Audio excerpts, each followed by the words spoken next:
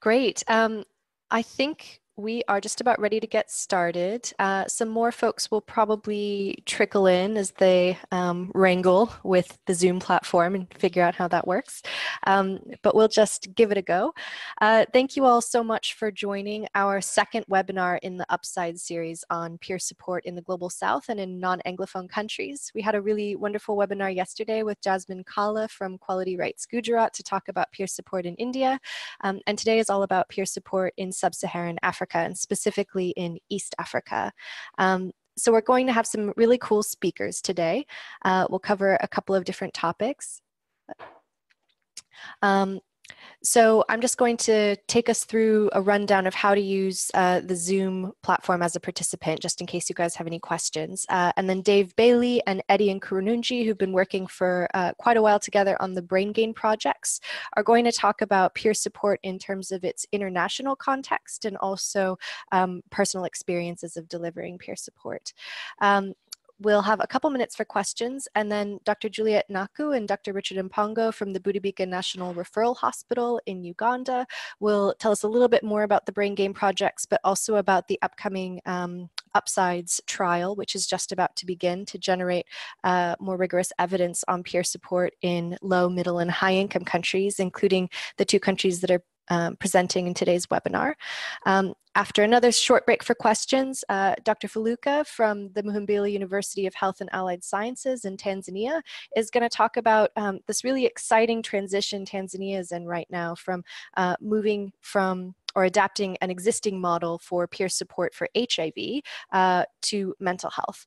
Then we'll have some final questions and a closing, but if we do have a lot of questions, we can stay on a little bit after the hour, just so that everybody gets a chance to ask. Just a couple of tips on how to use Zoom. First, this is a public webinar and it's going to be recorded and posted to the Mental Health Innovation Network website and to the Upsides websites. So while we definitely encourage candid conversation, we just want you to be aware. We're going to keep everybody on mute so that you don't end up with the situation you're probably hearing right now where I have a phone in the background. So we'll keep everybody on mute and we will unmute you when you want to speak or ask a question. So the way to do that, you have two options. First, you can use the participants panel. It might appear on the bottom or the top of your screen to give us some kind of sign. You'll see a couple of different buttons there, like a green button, a red button, a thumbs up, a thumbs down, a hand wave, any of those things. If you click them, then we'll know that you want to ask a question and we can unmute you. Alternatively, if you don't want to deal with muting and unmuting, you can just type your questions directly into the comments panel. You'll see a chat. It's a little speech bubble either at the bottom or the top of your window. And if you use that, then you can type in any questions directly. And you're welcome to do that even while the presenters are speaking so that we have a nice bank of questions lined up for them when they're done. So I think that is it for me. And just want to say thank you, and please do stay in touch with us on Upsides and the Mental Health Innovation Network. We're going to be live tweeting today some of the really exciting conversations that we're having during this webinar. And again, it'll be recorded, so if you have any colleagues who missed it and want to hear later, you'll be able to send the link to them shortly. With that, I think I'm going to hand over to Dave and Eddie. Just give us a second when we switch over our slides. Thank you.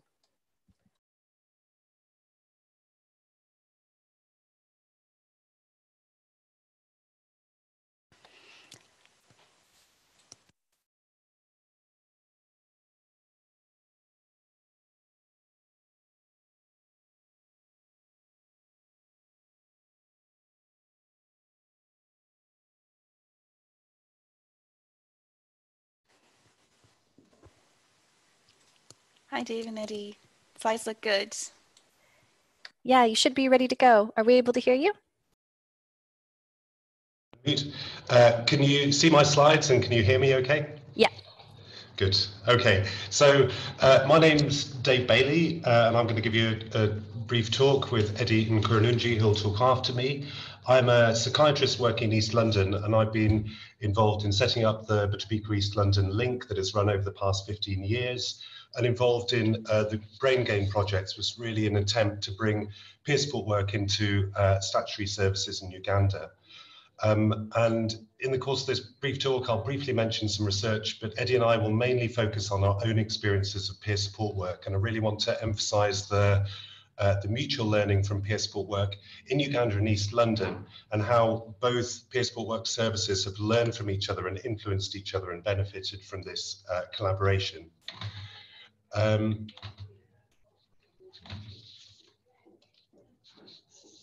can just get on to my next slide.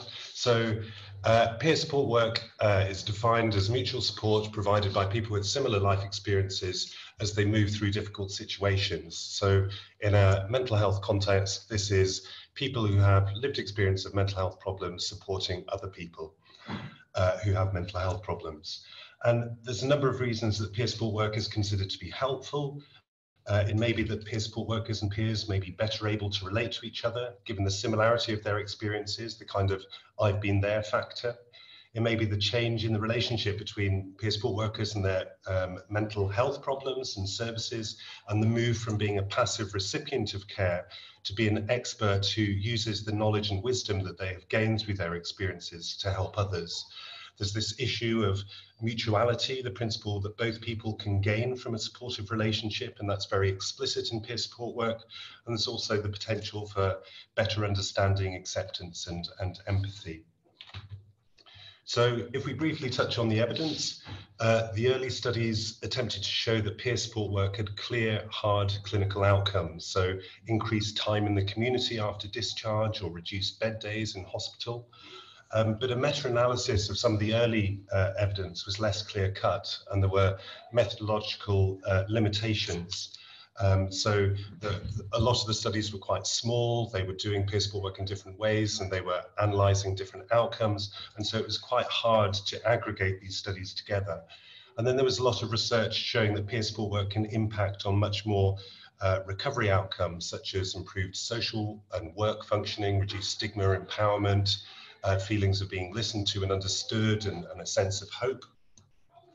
And so really the idea that peer support work may offer an improved quality of services. And then in 2018, there was a study in The Lancet that showed that people who received peer support work at discharge were less likely to be readmitted. And for those of us who are trying to make a business and ethical case for the development of peer support worker services, this was a really exciting and powerful addition to the evidence base. So peer working has been going on in our hospital, our trust in East London, for over 10 years. And about 10 years ago, the way it worked was that peer support workers were trained and would work with one peer at discharge from hospital. And so we have had a link between East London Foundation Trust and Butebika Hospital over the past 15 years. In 2008, 3 staff and 3 service users came to Butebika Hospital, led by Serdik Hall, on what was called the Heart Sounds trip. And the idea was to promote the idea of service user leadership. And we met many inspiring service users who were very passionate about the idea of improving services. And out of that, there was development of the Heart Sounds community-based organisation, which was a service user group who provided informal peer support work. This then developed into the Brain Gain projects that we worked on between East London and Butebika, which were very much to try and develop the idea of peer support work in statutory services. So in Brain Gain 1, peer support workers were trained, and along with the community recovery team from Butebika Hospital, developed a model of community peer support work for peers discharged from the hospital. In Brain Gain 2, this was upscaled. Peer support work came onto the wards and into 7 of the 13 regions around Uganda. There was a recovery listening event that led to the development of a recovery college at the Butebika Hospital, and attempts to evaluate the impact much better. And then Brain Gain Impact, which is really trying to make peer working sustainable by embedding it into routine services. So we had train the trainer, engagement with Ministry of Health, development of manuals, education recovery films, further evaluation. And given that we had a large number of peer support workers working in Uganda now, we wanted to rescue the learning through community of practice workshops. And so some of the themes that came out of that was that there were clear benefits to the peer support workers themselves, but also an impact on the peers and the staff and the system that they were working with. And it really gave the idea that this way of peer working could be an exemplar, not just in East Africa, but also in the wider world. And it's our feeling that peer support work can provide quite an elegant solution for a number of systemic challenges for mental health services in a low income setting. So it can provide a solution for difficulties with human resources, follow up in the community, issues around stigma and very institutional attitudes, moving away from diagnosis to a more recovery orientated intervention, and moving from doing to doing with our service users. So I worked alongside the peer support workers in the community recovery team for a couple of years, and when I returned to East London, I joined a community recovery team there, and I found our staff there very burnt out, very stressed, very lacking in therapeutic optimism. And I reflected that it was basically missing the kind of heart of peer support work within our teams. And so we were able to secure some pilot funding to address this using principles that we learned from the peer support working that we've done in Uganda. We felt there needed to be a large number of peer support workers in one team. They needed to be central to the team, embedded within team. We needed to be very inclusive about recruitment, the main criterion being that people want to get involved and they're quite passionate and believe in the model. The aim was for every service user to be able to benefit from peer support work and to be very explicit, the benefits are for peers, but also for the team, and most importantly for the peer support workers themselves. So the peer support work should be seen as part of a routine recovery pathway, and really moving from thinking about ourselves as health professionals who support patients with mental health difficulties to start thinking of ourselves having to focus on trying to support people who've got who've been through mental health difficulties, to use that knowledge and wisdom that they've gained to think about how we can support them to use that to help others. So where we are now in Newham for the past 2 years, the task has really been to embed peer support work into services and to be as valued as any other professional group within the team. So we have a number of peer support workers working within our community and our inpatient teams. Supervision is embedded as is clinical line management. We're trying to develop peer support work into other specialties and also to develop career progression. And through this learning that we've had through Uganda and East London, we can see quite similar benefits and challenges across both settings. And these are issues around threats to power of an empowered service user group, issues around boundaries, gender issues, challenges of relapse and end of work on financial security, which is why it's so important that we afford peer support workers the same employment rights, sickness protection and financial security that we do other members of our teams, and embed them into our system. So I'm going to hand over now to Eddie, who's going to tell you a little bit about what peer support work is from his own experiences. Thank you, Dev. Can you hear me loud?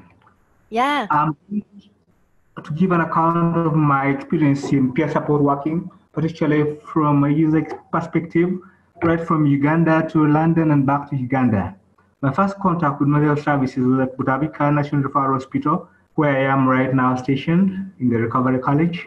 And by the time I was a student at the National College of Business Studies in Nakawa, which is currently called MOOBS as Makerere University Business School.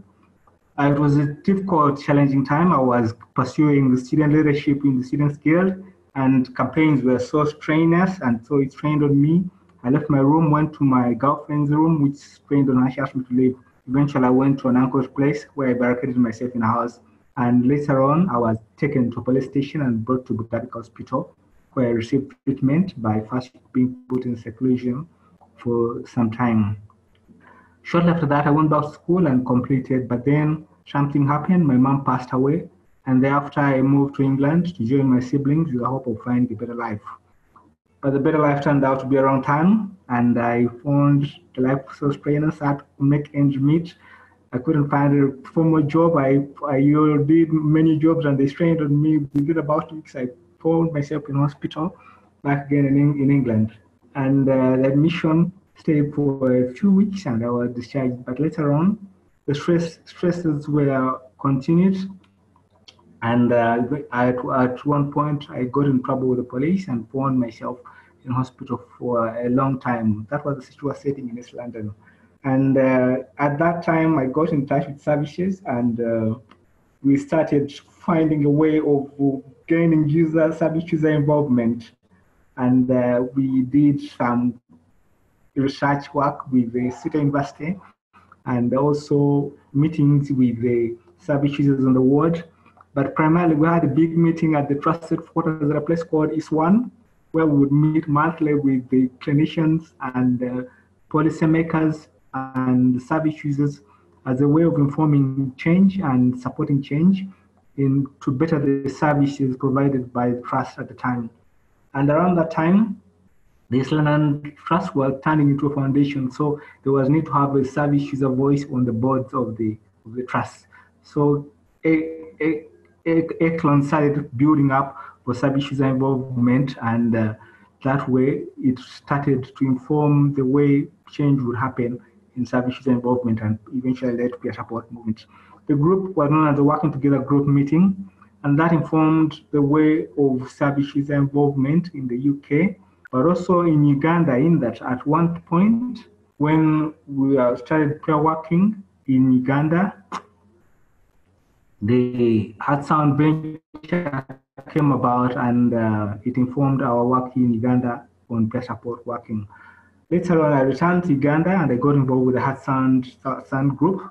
This was a very exciting group. My return to Uganda was an aftershock because a lot had happened. Most of my friends had moved on. Some had got married. I started a new life. So Heart Sound was a fallback position to give me a social life and background of new life and new friends who valued me for what I am and took me as a buddy and did not stigmatize me or look at me as some weirdo or any other outcast, but embraced me as a friend and someone who valued work. I did work as a project finance administrator at Heart Sound. Next slide, Deb. Next slide. Can I move the slides? Okay. So from Uganda to London and back, I did peer working in the Brain Gain project. This was a groundbreaking project of peer support working with a grant from DFID. And it was first in the writing, we thought we would do peer support with the wards of Butabika, but later on thought peer support workers were not worth enough to do work on the wards, and it was put in the community. The Brain Gain project was implemented by the Heart Sound group, and this was a service user group, which was a very good innovation, enriching to the service users, giving them a voice and empowerment. People got skills in administration, project management, project planning, proposal writing, and that informed a lot of work that we did, and so many other groups sprang up learning from the Heart Sound group. And later on, the implementation was successful that it enabled the project to win another further grant of 25,000 United Great British pounds, which turns out to be about 1 billion Uganda shillings, to build, to set up a recovery college at the Butabika Hospital and do peer support on the wards of Butabika and 7 other regions within Uganda. The Brain Gain project was also very successful and has been sustained by the hospital, taking on about 5 peer support workers to work in the recovery college, and also to informed the writing of other projects. And later on, we did the Brain Gain Impact. This was the icing on the sugar, and this informed the drawing of the manuals that were peer support training manuals and recovery college manuals were written in the Brain Gain Impact. And also there was an evaluation of the recovery college in that the component of evaluating the recovery college in the Brain Gain Impact. So benefits and challenges. Benefits are quite many because they stretch from me getting direct contact with Ministry of Health, having contact with hospital managers, the hospital directors, having international partners like the Sheffield Social Care Trust. We had a great partner who does our bidding marketing in the UK, Professor Richard Polish. And from the College of St. Rose, with partners in Australia, Diana Hardy with the Recovery College of Australia, and Marian Farkas in Boston University. So the benefits also include the Upside project itself, which was informed by the implementation of the Brain Gain project, which is a consortium of over 6 countries in about 7 study centers. Research, being able to partake in research and also publish in big publishers like the BMC Psychiatry, the Lancet, and also, but most of all, it enabled me to challenge stigma because I don't feel shy to talk about myself, and I feel proud. I feel proud to share my story with anyone all over the world. And challenging stigma is very important and key to me because of stigma, many people shy away from treatment and they deteriorate so far. So the group has informed the Upside project, but also the Peer Nation group, Peer Nation Service User Group, which is a service user initiative of doing peer support with the community centers around Kampala. And just yesterday, the director of the Village Hospital signed a memorandum of understanding with the Peer Nation group. So at the moment, Peer Nation is a partner of the hospital, and so service users have been given a rebirth and growing on to be independently in the community as an establishment. The Brain Gain project was award-winning, like it won the JHC award, and I also realized some international travel. I went to Dar es Salaam, and we have links with people in Rwanda and hope to make other links in Tanzania. So that's my journey with peer support from Uganda to London and back to Uganda. It's been an interesting journey, a wrong turn somewhere and a good turn somewhere, but on the whole, it's been an enriching experience. And I wouldn't like any service user to shy away from sharing his story or going on to do peer support work with any group in any setting. Thank you very much.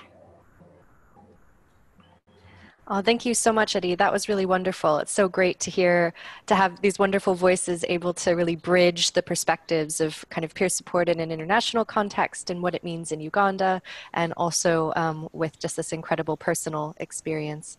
I think we have about 5 minutes-ish for some initial questions.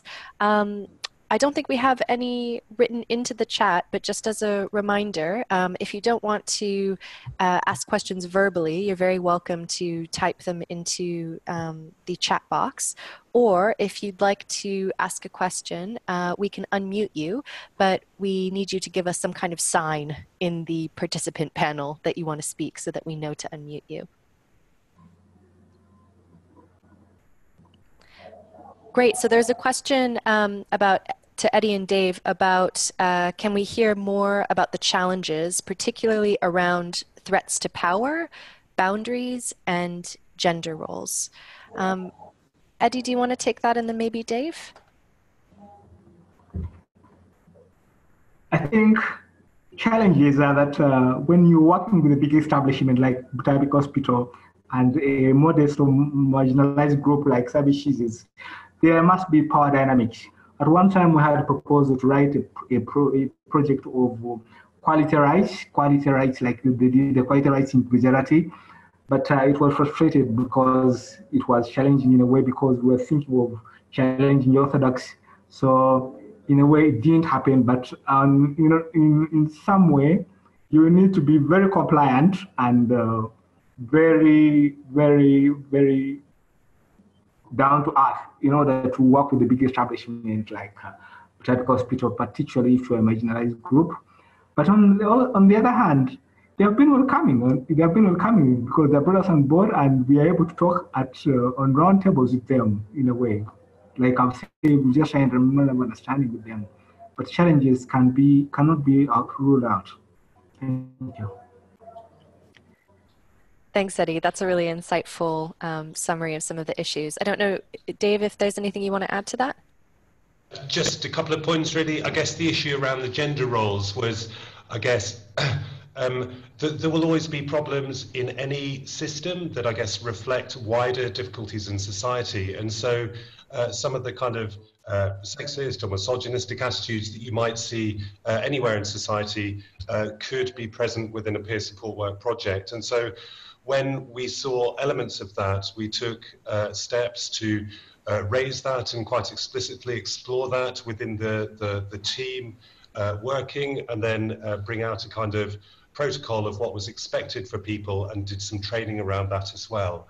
In terms of the safeguards, again, it's interesting. I think when you bring peer support work into an institution for the first time, when there are problems, so if there are issues around boundaries or inappropriate relationships, then clearly you could seize on that as evidence that peer support working is not working, and that it was inevitable that it would not work. And I think it's important that we have the humility as to realize that those problems will always occur in institutions, whether you're talking about a psychiatric hospital, whether you're talking about police or religious institutions or schools. And so you need to be aware of the possibility of that, and develop safeguards so that you are looking for that, not catastrophize when it happens, but deal with it appropriately, and expect that it will happen, because it will happen in any project that you have, or any institution that you have. So you just need to be alert to those potential risks, really.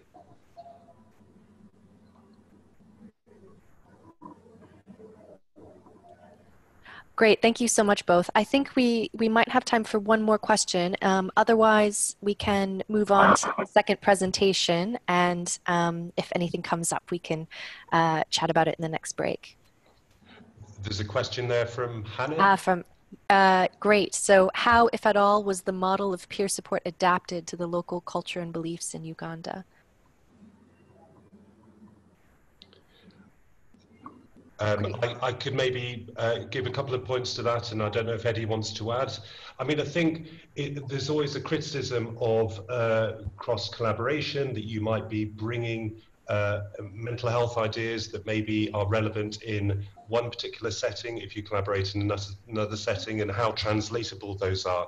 For me, one of the real benefits of peer support work is that you are empowering people to use their own experiences to help others. So I think the fact that you are supporting peer support, people with lived experience of mental health problems to support others, they are using their own language and understanding and models around that. Obviously, it took place in Uganda in a hospital setting, and so there was sometimes a tendency to emphasize the role of diagnosis and medication. And I guess we tried to help people reflect on that a little bit. I think the second thing to say, when we did our recovery listening events, we tried to explore what recovery meant to a Ugandan setting rather than a Western setting, a high-income setting where maybe a lot of research around recovery has been done. And the two differences that really came out was one around a greater emphasis on spirituality and the importance of spirituality in recovery. But the other one, I think, was a more collectivistic approach to the understanding of recovery. So it was really important for people not just to get well themselves, but to use their wellness to advocate for better services for others. And I think that was something for us, that peer support work was much more kind of like an activist and advocating type of peer support work that we might see in a more than you might see in a more individualistic society like in Britain. So that was, for me, those were things that emerged in the way that it evolved in a different way. I don't know if you've got anything to add to that, Eddie? Peer support in Uganda has a long history with the HIV group. When we started the Bengen project, we had to benchmark from the HIV group, that is the TASO group.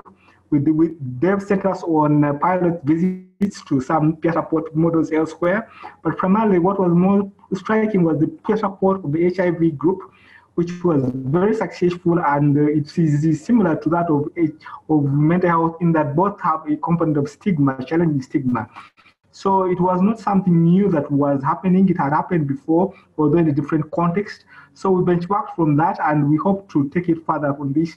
If at all it would succeed and government takes it on a whole role, like they've done with the HIV group, which is now, the TASO group is now taken on by government and streamlined within the system, that could be successful. We hope the government could think of taking on peer support seriously and having it in health centers and also having it as on the organogram of the hospital, the Ministry of Health policy having peer support role. So it had happened elsewhere, and we all benchmark from it. And so it is not so. It's not an alien thing here because we've got what we call the Muno Mukabi, that is the buddy group you may think of, where you share a problem with your friends in a way that you relate to each other, and it's a form of peer support in one way or another. So it wasn't something very alien to us, if I may say. It was something that was happening, although in an informal way, but we have tried to make it formal and streamline it. We hope it will be adopted by the government. Thank you very much. Thanks, Eddie. It's really interesting that you've raised this point about the relationship with efforts to involve service users in HIV in a more proactive way, because I think that's what Dr. Fileuka is going to be talking to us about a little bit later. In order to get to her presentation, though, I think we also need to move on with our agenda for the day. So Dr. Richard and Dr. Naku, are you ready for your presentation?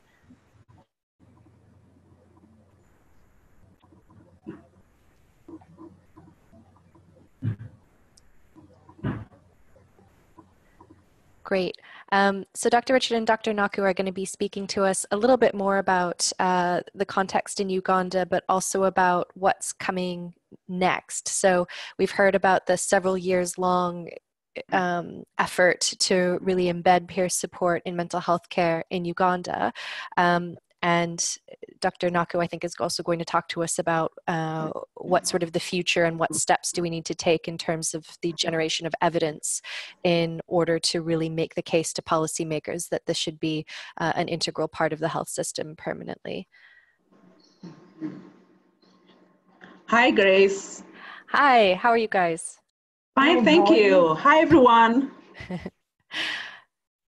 Great, they're muted, but I'm sure they're all greeting you. Okay. Yeah, this is Dr. Juliet Naku. I'm a psychiatrist working at Butabika Hospital. I'm also the principal investigator for Upsides in Uganda. You're all very welcome. I'm here with Dr. Richard, who will speak to you at some point as we go along. Wonderful. Are you having any trouble sharing your slides with us? Because if so, we can project them from here. Are you not seeing them? I don't think we are. Are you able to share your screen with us? Share the screen. Is it different from this one? Perfect. Thank you so much. Okay.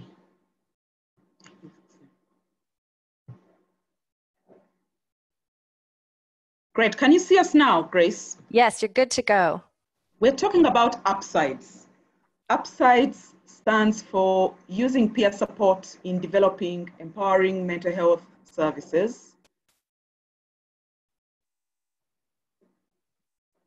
And this is a project, a consortium that's running in different sites, including Ulm University in Germany, Hamburg University in Germany, Nottingham in the UK, Beersheba in Israel, Gujarat in India, Butabika National Referral Hospital, where we are sitting right now, in Uganda, and Ifakara Hospital in Tanzania. That is who we are. The main aims of Upsides are to replicate and scale up peer support interventions for people with severe mental illness, and also to generate evidence of sustainable best practice in high, middle, and low resource settings. Dave has ably talked about peer support, as many of us understand it. He has also talked about the results that have been done previously to show how useful peer support is in some settings, including improvement in psychiatric symptoms, which in some places has resulted in decreased hospitalization, larger social support networks, and enhanced self-esteem and social functioning. It's a key concept in recovery, especially in mental health, and may work for any condition in mental health. Members meet on an equal basis and support each other in a reciprocal manner. Peer support in Uganda has been here before, and I would like to hand over to Dr. Richard Mpango to give you a little bit of what has been happening in Uganda, and maybe to add to what Dave has already presented, Dave and Eddie. Richard. Thank you. Good afternoon to all members. Yeah, I'll just talk briefly about I'm very sorry, Dr. Richard, we can't really hear you. You might want to come closer to the computer. And also, I'm afraid that the slides appear to be frozen. I'm going to hand over the screen to Oneza so that she can manage the slides for you, but you just let her know when you want her to change the slide. Okay. Okay, could I go back to that slide of the history? Dr. Richard, we still can't hear you. Is this the one that you want? Hello. Yeah, oh, I need to, yeah, okay. So I follow this one. Okay, peer support has existed in Uganda, and there are some studies demonstrate that it's been I'm so sorry, Dr. Richard. It's just very, very faint. I don't know if you're able to come next to the computer to speak, because I think where you're sitting now, the computer isn't picking it up. Yes, peer support in Uganda has been practiced in other areas like, do you hear me? Do you hear me? Yes, yeah, we hear you now. Yes, very well. Thank you so much. Yes, yeah. Like we've had other studies which demonstrate that there has been some peer support for Ugandan adults with type 2 diabetes. A study by Linda et al. Had to demonstrate that it was possible to use peer support as an intervention among people with type 2 diabetes. Next slide. Next slide, please. Yeah. Yeah. Similarly, we've had, the slide is not moving. Okay. Is this one? Yeah. Yeah. Peer support in mental health was demonstrated in Brain Gain 1. And it was possible to train service users in Uganda, possible to get service users to work alongside the mental health professionals, and the CRT provides support in the community. So we had to use a tool, evaluate and measure specific outcomes. So benefits were quantitative, difficult to show at that time during Brain Gain 1, but qualitatively, we had to demonstrate that it was possible to have improved recovery, support, a sense of purpose, recovery, and reduce stigma. Next slide.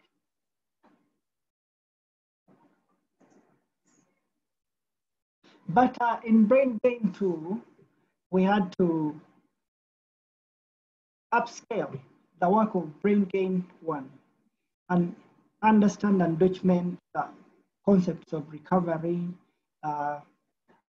starting the listening stories to develop the themes that guided our work during Brain 2. And we had to develop films. We had to develop films that would demonstrate recovery and psychoeducation, bringing peer support work into the hospital wards and evaluate how this would work. Starting from the ward, moving to the community. And we had to move to other regions, other 7 regions, demonstrate that it's possible to do interventions in peer support work. So that initial work led us to develop the Ugandan context of recovery, and that would help us to measure and gauge recovery in the Ugandan context. So we had specific themes that had to guide our work, and these came from the listening stories. Some of the themes were relating self-expression, health, lifestyle, support relationships, hope, financial stability, holistic services, acceptance, challenging stigma, positive experience of spirituality. So these were the Ugandan themes relating to recovery, and these were helpful in helping us to provide a platform for the recovery and recovery college as well. Next slide. Yeah, that's one of the slides demonstrated the sharing stories where the themes were developed that had to guide the work for recovery in Uganda. Next slide. Yeah, I've already talked about that slide. Those themes had to guide the recovery work. Now, creating the recovery resources was one of the main outputs of Brain Gain 2, and through the recovering stories, we had to develop the themes, then we had to develop the training manuals, peer support work manual, recovery manual, and these have become living documents. Some of these have been adapted to be used by the upsides. Next slide. And the recovery college is in existence. So the early results by April 2015, 2016 have indicated that there was an impact of this brain gain. So you can, I think, look at the numbers, and we had to involve 36 males, 28 females, that's 64 altogether, and these were followed up, and we had to demonstrate that it's possible to undertake and do some recovery work. Next slide.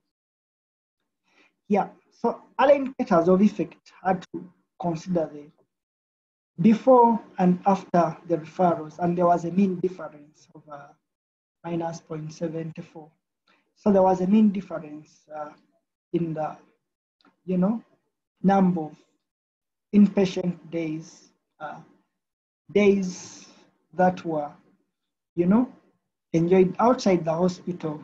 And initially, we had to focus on the frequent relapses, people who were frequently relapsing for over three times within the calendar year. So we had to modify that at some point, but that would help us to gauge the effect. So next slide. Yeah, so that leads us to the upsides that has had to take over from the initial work of Brain Gain 1 and Brain Gain. Thank you.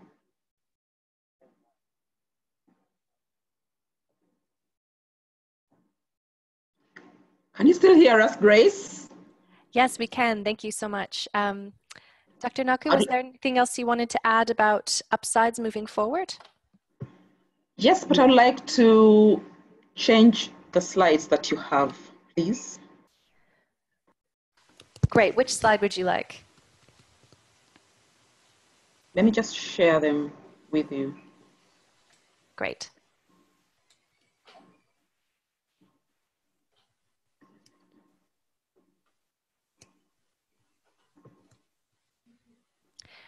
In the meantime, while everyone is waiting to see the new slide set, are there any questions that folks would like to talk about? I know there was a comment earlier from Benjamin about the experience of Liberia, where he says peers are under the yoke of stigma, which makes it difficult to live in a society unfriendly to people with mental health conditions. So the only source of support is peer support. I don't know, Eddie, if you kind of feel, if you want to comment on that, or if you feel like that is sort of relevant to the early experiences of developing peer support in Uganda with this really pervasive stigma that you commented on.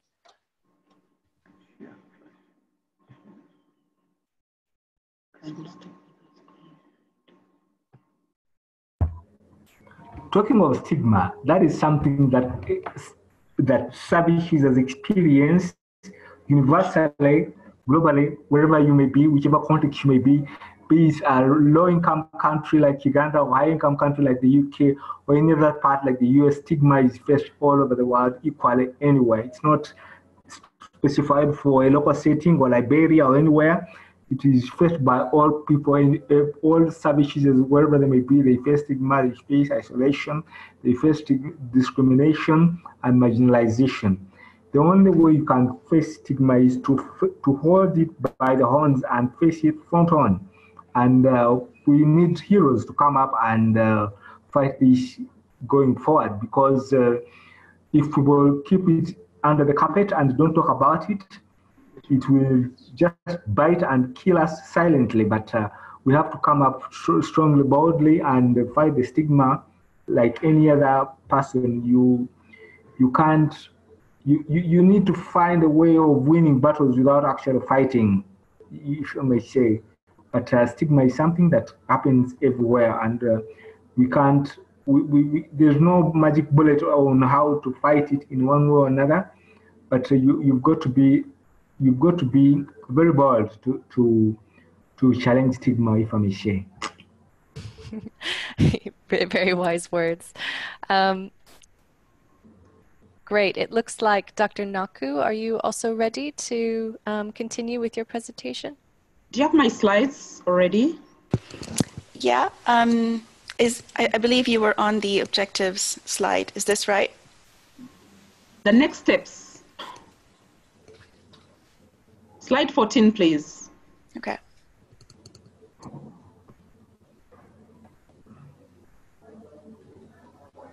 Can you see mine, Grace? I'm talking about the next steps. Mm-hmm.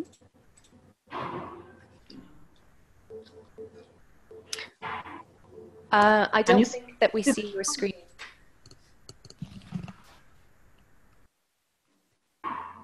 Oneza, Can you share your screen, Dr. Naku? Okay, I think because we are going to run out of time, why don't we also just take this other question that came up, which was for more details on how to make peer support E. So is there a planned online or social media intervention?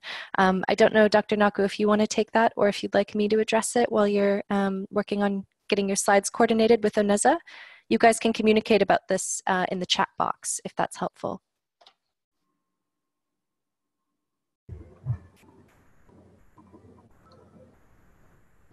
All right, I'm going to take this question, if you don't mind, while you and Oneza work on the slides, just to get coordinated.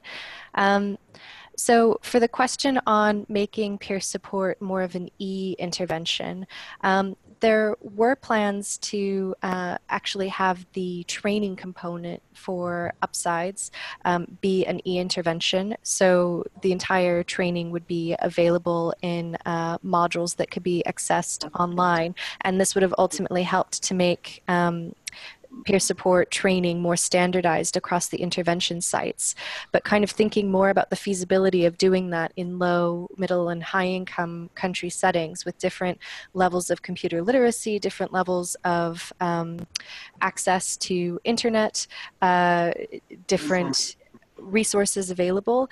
It hasn't actually materialized. We ended up really going back to fairly basic face-to-face training. And while there are hopes in the future for more replicability of the training to make it available online, for the purposes of our trial, it actually just didn't prove to be really feasible, which I think is an important lesson for us when we're thinking about trying to scale up and replicate E-based interventions across really different resourced settings, because peer support workers themselves are oftentimes not folks who have access to a computer or who have higher level education on computer literacy in some of these lower resource settings especially. So it's something to be quite aware of moving forward. But there are obviously, particularly from high income countries, there's a lot of push to move more towards e-interventions because they're seen as more cost effective and easier to replicate. All right, are you ready, Richard and Naku? Are you seeing the slides now with next steps? Yes. Okay. So the next steps are upsides, building on to the the gains of brain gain, 1, 2, and impact, by doing more work to study the effect of peer support on individuals and organizations. Our objectives as UpSides are to contextualize and adapt peer support models for those sites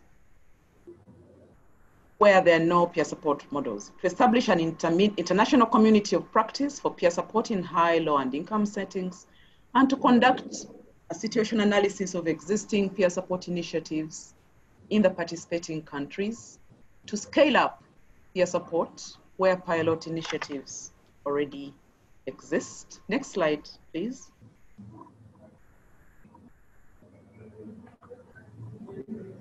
Next slide. Dr. Juliet, I think you're controlling your slides.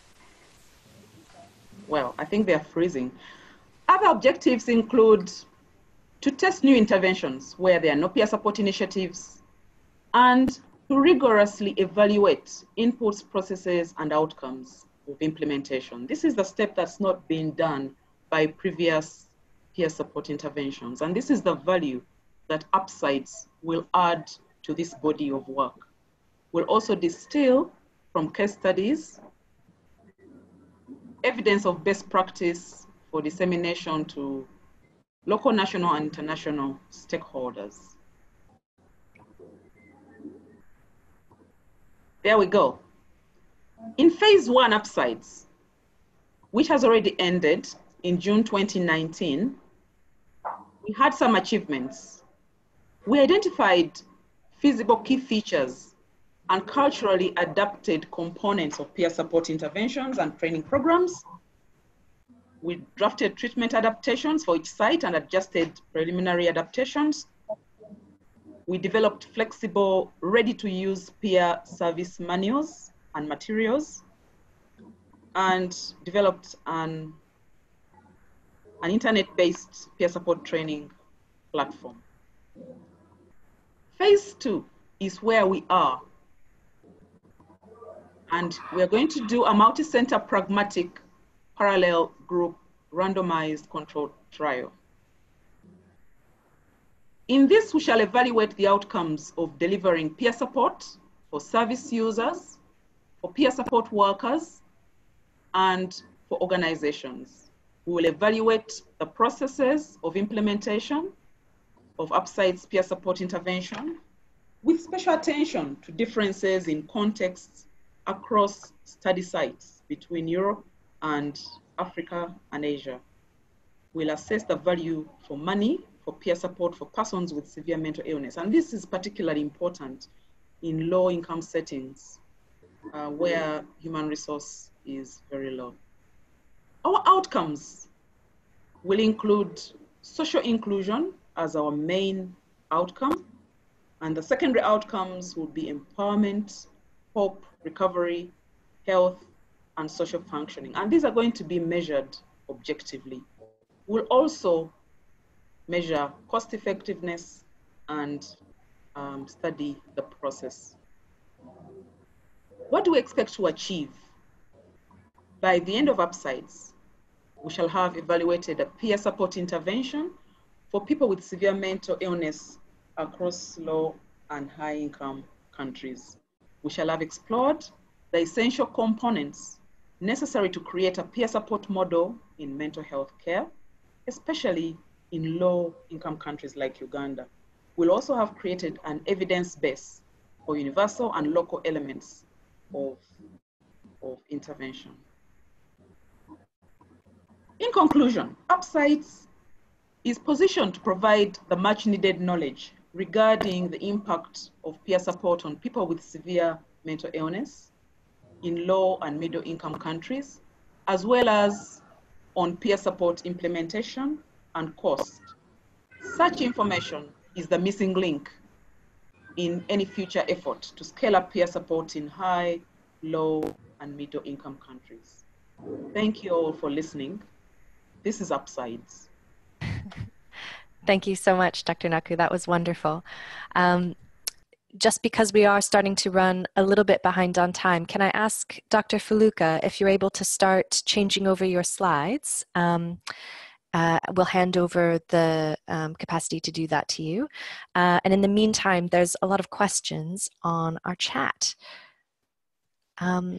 So one of these from Kieran was whether peer support networks are associated with biomedical mental health care facilities, and how do you ensure that those who seek all types of mental health care treatment can be included in the peer support network. So in particular, she's looking for any tips on how to make the peer support network inclusive and respectful of all views about mental health. And I imagine that's pointing to both biomedical and other kinds of perspectives on mental health. Would somebody from the Uganda team like to take that question? Oh, yeah, my suggestion, of course, Sorry, Dr. Richard, would you mind coming very close to the computer? Yeah, my suggestions would be to embed peer support and peer support models into the normal schedules, normal organizational structures, and work alongside the existing institutions that are offering biomedical services to focus on the integration. Because here, from our experiences and challenges gone through, it's integration that can help us to address the challenges around this place. So peer support has to ride alongside the existing biomedical practices in institutions so that it can be nurtured until it's able to establish itself independently away from the institution that offer biomedical services. So for now, what worked for us was to ride alongside the existing structures and systems. And even in sustainability, we think about embedding peer support into the government structures that are catered for. Great. Thanks, Dr. Richard. So I think some of the key points of that are, yes, under upsides, peer support is mainly linked to mental health care facilities, and that's partially because it is a randomized control trial, and that's the easiest way to recruit from a fairly similar pool of people. I'm aware that some of the participating sites also give peer support in different formats, not just in healthcare facilities, but as Dr. Richard's pointing out, it's really important as well to integrate peer support into the existing mental health care system, and in particularly in a lot of African countries, mental health care is heavily centralized and focused on institutional care. So introducing peer support workers into the mental health care system does to a certain extent mean introducing peer support workers into facilities. And Dave and Eddie's points from earlier were about some of the challenges of doing that and respecting different power hierarchies. Even in the context of a very medically focused mental health care system that sometimes has quite differing views on mental health from more of a recovery model that we see in some higher income countries.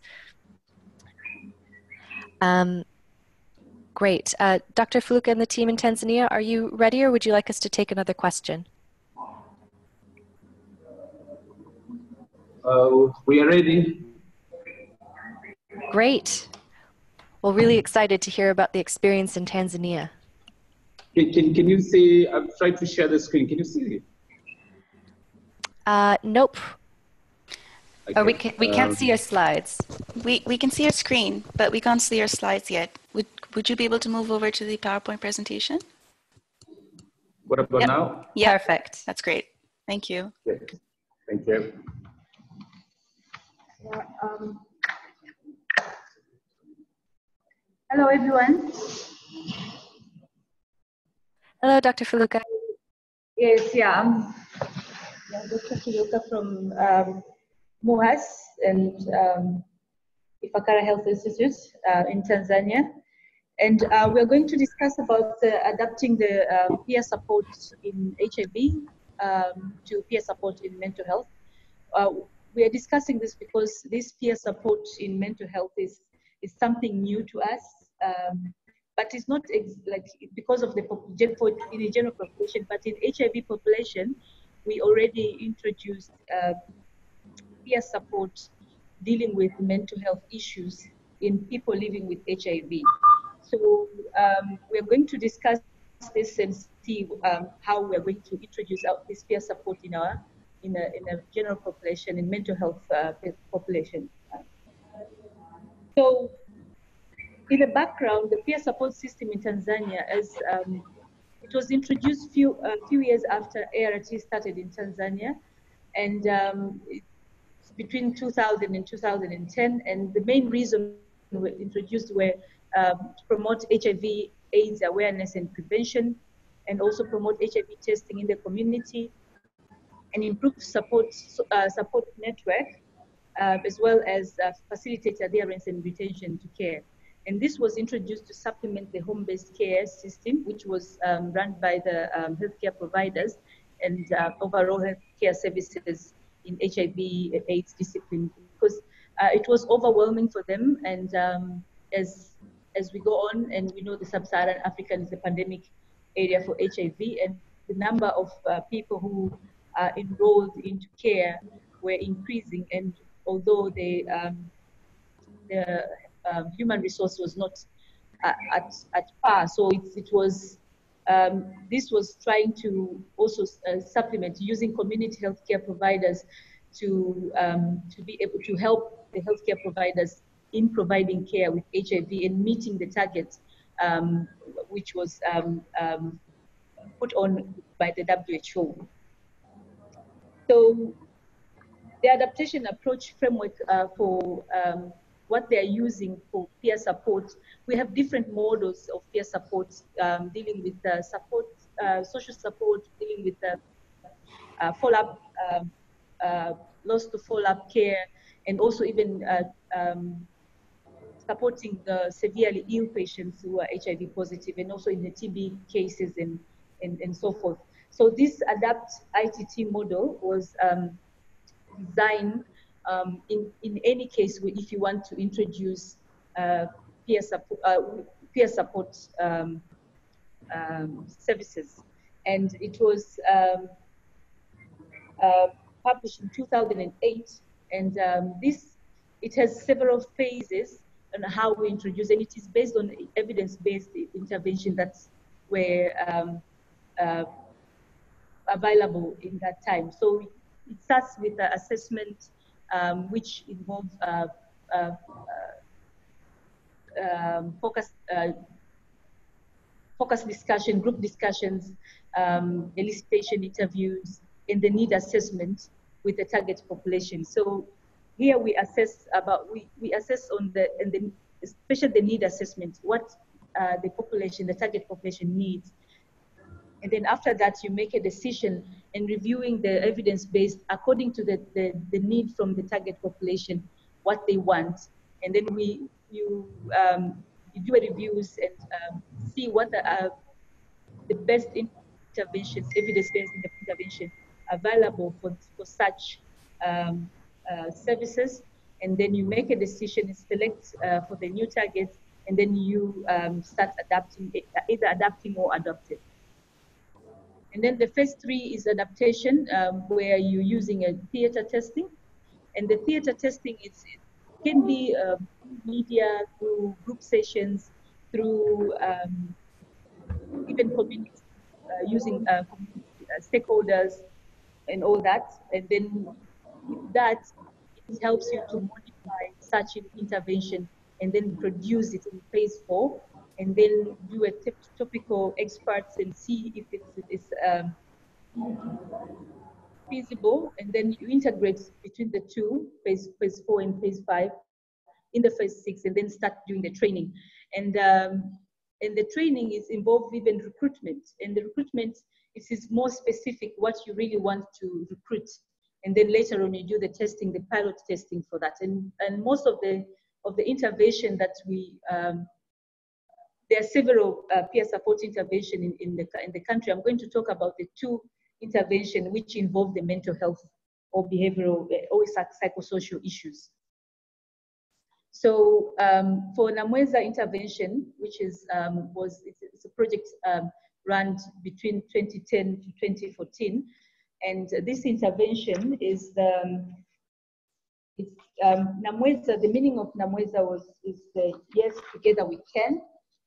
It's a Swahili word, and it's the intervention focuses in preventing HIV and promoting sexual and reproductive health and rights by addressing underlying factors relating to vulnerability of acquiring HIV, such as depression, intimate partner violence, and stigma.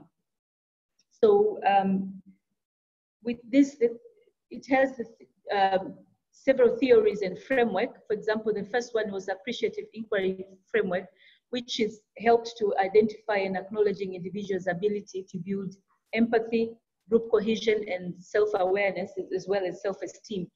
And then using circular questioning, this was helping them to be able to identify problems, individual problems, even the community problems, what they have. And then another theory was dreaming and backlighting, which this one was useful to provide action of planning, because when you dream about your future, you think about your goals, what you want in 5 years to come, and then you backlighting on the first day or today, what you want to do so that you can achieve the what you wish to become in the 5 years.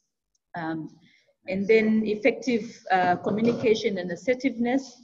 This used to the use of I statements in emotive situation, and with this is like when you are more emotional, and if you want to react towards this is more of interpersonal relationship, and if you use the I statement, it may bring you down and not to go too further to create quarrels, and also you can even make yourself feel less emotional, and also feel some other person around you less emotional as well. And mind mapping is useful for learning about HIV, about the knowledge, and even places where to go to get the support, and even the social learning theory was used as well during this Namweza intervention. So step for adoption of this Namweza project. Actually, this project was also done in Uganda as well, here in Tanzania.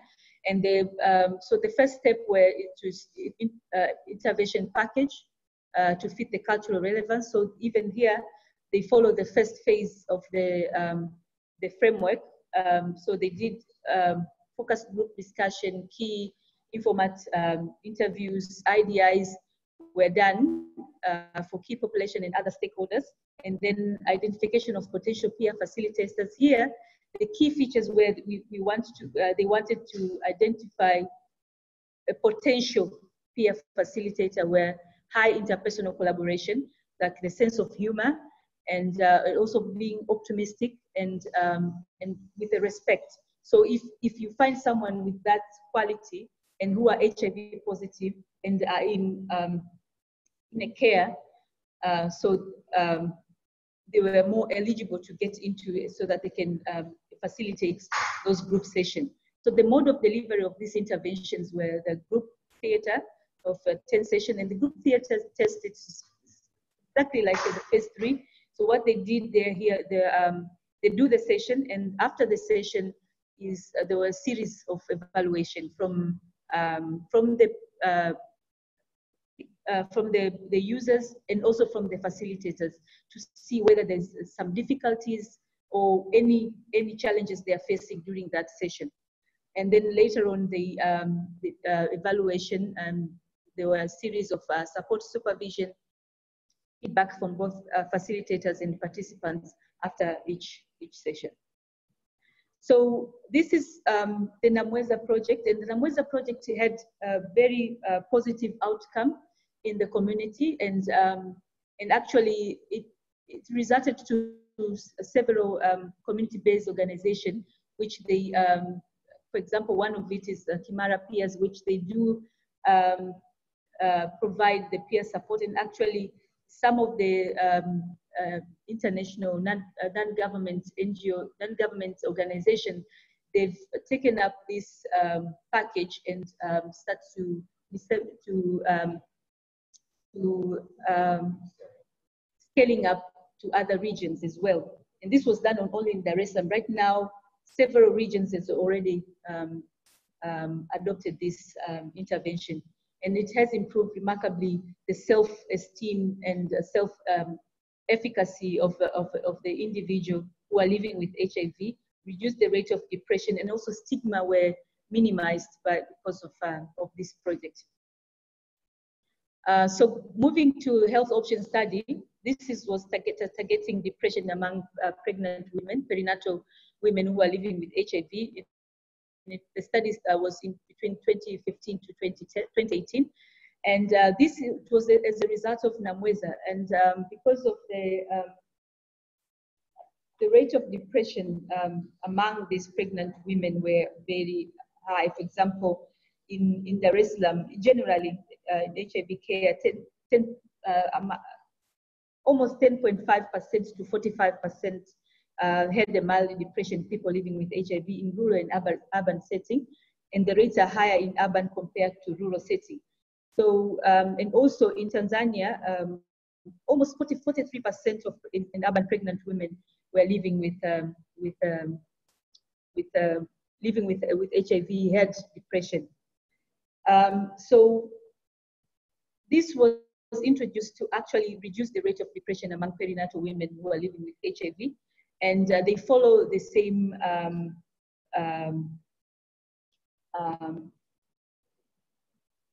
theories and framework from Namweza. They adopted it. So they were using also peer support, but these peer supports were only mothers who were already passed through the PMTCT, and the Namweza was adopted the problem-solving therapy, and it was a group therapy and started with almost seven sessions, and this was before delivery, and then after delivery they get this. If the individual still with the depression, they get into the cognitive behavioral therapy that they adopted from the Thinking Healthy of that WHO Thinking Healthy intervention, and so those are the sessions what they had through, and also was also for CBT as well. So the recruitment of and training of the community-based healthcare workers, which these are lay counselors, the way we recruited them it's similar to like in the Namweza project, and it's but they need to be identified by the PMTCT point person at the study clinics, and the criteria for consideration of peer support were the peer mothers that are previously attended in PMTCT services, who are HIV positive, completed at least primary education, and the literate and then have a knowledge of HIV. In addition to that, we did assess them, their sense of humor and respect and optimism, and then having the knowledge of HIV were in a high opportunity to get involved into this. And the training was involved the peers to walk through the whole program and also experience the curriculum themselves. So the health option project were, because we involved the mothers who are not depressed, but they were going to facilitate the group session as intervention, the mothers who are depressed. But during the training, we had a 2-week period of split training, and during that time we also find some majority of them had experience previously, or even during the training they had at least some depressive symptoms. So with that training, made them feel more understanding about depression, and also get more aware of it and how they can easily get better. So with the health option, because we disseminated it during in 2018, and we currently but the preliminary results showed the rate of depression went down by almost 70%, and also we improved even the child outcome, and also we reduced even the number of even pediatric children who are tested positive after the delivery, after they receiving these interventions. Thank you. So with this, what we see, if this peer support has shown some positive, given positive outcome, even in the population in a HIV, people living with HIV, what we are more excited to see even very positive outcome in people living with mental illness as well. So, and I feel that it will be very feasible. And even preliminary, we did the focus group discussion with healthcare providers at the psychiatric department of 2 hospitals, and they really, the need for peer supporters in mental health services is very, it's needed. Wonderful. Thank you so much, Dr. Fileuka. I think there's some really important points there that harken back to what Eddie said and what some other folks on the chat have been saying, which is that there's this incredible tradition of advocacy and also innovation in HIV care in East Africa especially. And it's created this sort of platform or this baseline on which peer support for mental health care can also build. And that's really exciting that you guys in particular at your site are harnessing that expertise in order to make that possible as part of the Upsides project. I'm afraid we've gone slightly over time, but we don't need to close the webinar just yet. So if the presenters are able to stay on the line, maybe we can work through some of the questions that have appeared on the chat box. But if anybody does need to go, please do feel free. We know this is a busy time for everyone. Great. So there was a question earlier about when we're talking about peer support in this context, are we talking about people with lived experience, and are there any other qualifications to be a peer support worker? I wonder if that might be a good question for Dave to answer if you're still there. Because you can sort of talk about the different ways that people define peer support in the literature and in different countries.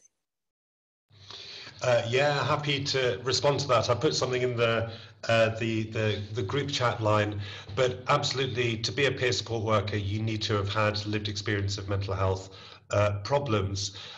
One thing that we had a couple of times on our training was carers or well-wishers wanting to come along in the training, and the way that our concern about that was that often the voice of experience is disempowered, and I guess professional perspectives and quite often family and carer perspectives are given more value in day-to-day, in the normal stigma of everyday life.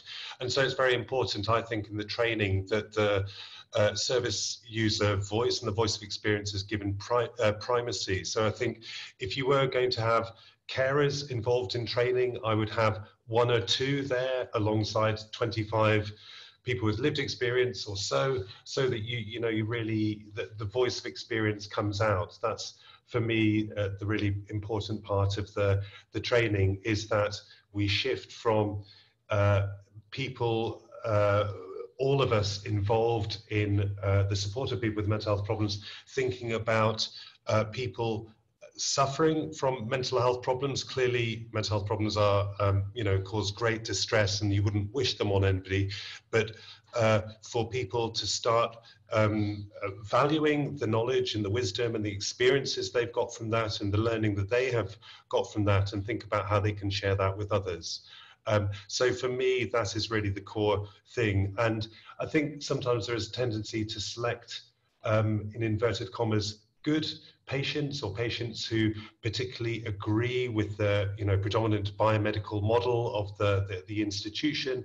But for me, having a multiplicity of voices and attitudes reflects real life and is likely to make any initiative more effective. I think if you're able to tolerate different approaches in there. So for me, the most important things are people being passionate about the idea, wanting to do it, and really getting the idea that there is something that they have and they would like to use their experiences to help others. And to me, that is the single most important criteria. Okay, I'll hand back to you, Grace. Thanks. Does anyone else want to comment on that, on what you think are the characteristics of a peer support worker? Because this is something we encounter a lot. For example, I've seen literature reviews on peer support in global mental health, and then you read through the descriptions of the peer providers, and they're not actually always defined by their lived experience. For example, in maternal mental health care, it will be, a recent mother who is considered a peer of a mother who may be experiencing maternal depression, but the peer provider themselves doesn't actually need to have experience of maternal depression.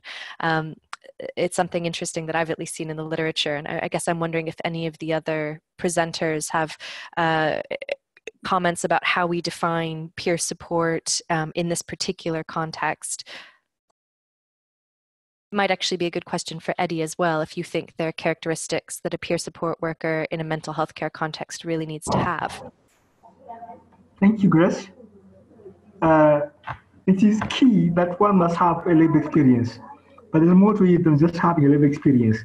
I think there needs to be an element of acceptance of your condition, and also having the desire to share your story and to share your story with others to inspire and inform change in other people.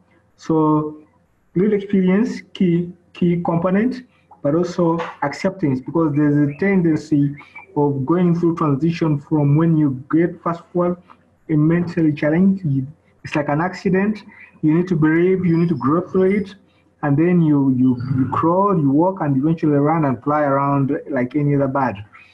And after that, once you've accepted your condition, you are willing to share it with others to inspire and inform change in their lives. That's what I would say would be the key ingredients of a good peer support worker. Great.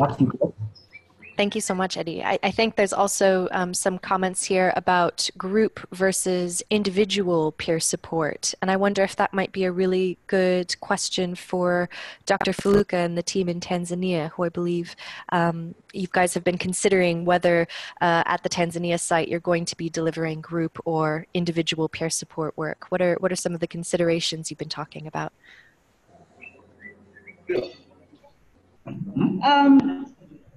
For what I've seen in HIV, group session, because it takes more people, and when you realize if you have a problem, there are other people. When in a group session, it means that you can feel comfortable to share your things as you see other people also have their problems, and but also individual is also useful because it's something that some other people can be more open when they're in one-to-one session. So whether group or individual is also, I don't see there's a marked difference in approach of, but group, it takes people, and also it improves that network of that population, so that they know they're not alone. They know they can do more. Even they can also start their own organization and help supporting other people as well, and improve that social network. And also in the individual is something that you can be more aware and improve understanding, and because of it depends on even the mental illness that they are suffering from. Yeah. Exactly. Grace. Yeah, definitely. I can see Dr. Richard has also been messaging me individually some responses about his thoughts about individual versus group format. So I wonder, Dr. Richard, if you would mind sharing some of those with the group. Oh yes, both are equally good. Group-based peer support and individual peer support, both are equally good. We've tried out both, but I realized that group-based peer support helps to create a platform for recovery and helps people to share out and normalize the challenges, and they feel like, okay, I'm not alone. It's possible to recover. They build on each other's, strengths and move together. But individual peer support helps to meet the individual challenge the person may go through, the unique experiences that may not easily be shared within a group setting. Actually,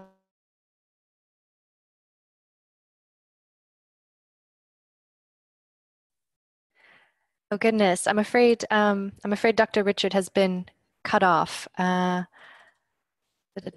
But he has written in an individual message that I can read out that individual peer support helps to address individual challenges and enhances recovery, but it is quite expensive to sustain, and reaching out to help many service users is a challenge. So there's a real point about the replicability and the scalability, the sustainability, all those big words that we need to keep in mind when we start talking to funders and policymakers and the key people who can help us to continue peer support work in our countries. They may favor a group-based intervention over an individual intervention because it's just less intensive to implement resource-wise. I think there are a few other questions that we can go through, but I also wanted to give some of the folks who are on the line a chance to actually speak if they would like. I know Benjamin has been speaking a little bit on the chat about his experiences in Liberia. Folks have been talking about trying to start their own peer support programs in Ghana and South Africa. And if you would like the chance to talk about that a little bit, do feel free to use the participants panel, give us a sign that you'd like to speak, and we're happy to unmute you because we'd love to meet you and hear about the things that you're considering as well. In the meantime, there was a question on ways to coordinate with the Global Mental Health Peer Support Network and their international community of practice on peer support.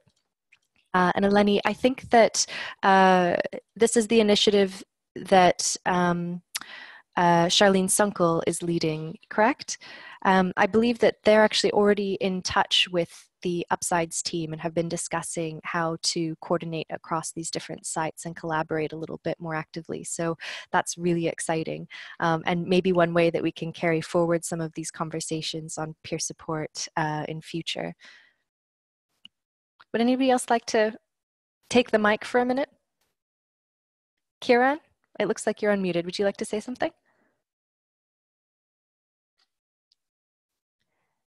No, okay, we're all very shy. I think we can probably go on for about 2 more minutes, but then we're going to be quite far over and we're going to have to close. Are there any other questions that are burning that you'd like addressed before we draw this to an end?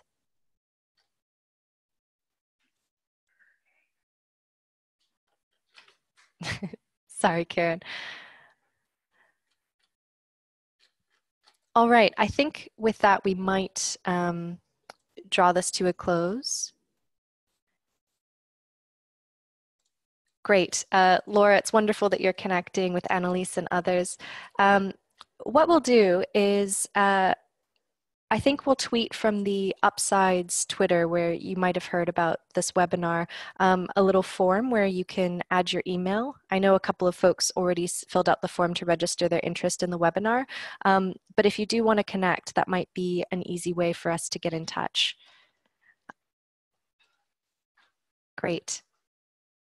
Yeah, it seems like there's a lot of interest within the group about connecting with one another. So why don't we do that? In the meantime, do please keep following us on social media, and feel free to direct message us if you have any specific questions, or if you'd like us to direct you to one of the speakers from today who you have a particular question for or who you want to connect with. And thank you all so much for joining. It's really exciting to see people taking a whole, hour and a half out of their day to talk about this topic that we're all so passionate about, and that's really an exciting emerging area in mental health care in low and middle income countries. So thank you so much.